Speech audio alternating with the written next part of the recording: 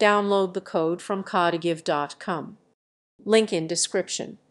Generating random email addresses in JavaScript is a useful technique for testing applications, ensuring data privacy, or creating placeholder accounts.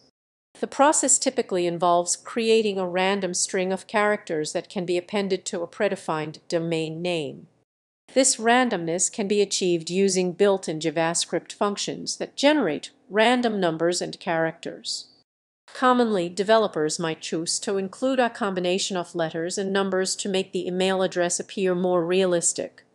Additionally, using various domains, such as example.com or test.com, can enhance the variability of the generated emails.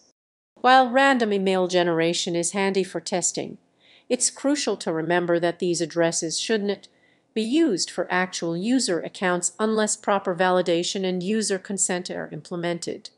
This ensures compliance with data protection regulations and maintains the integrity of user data.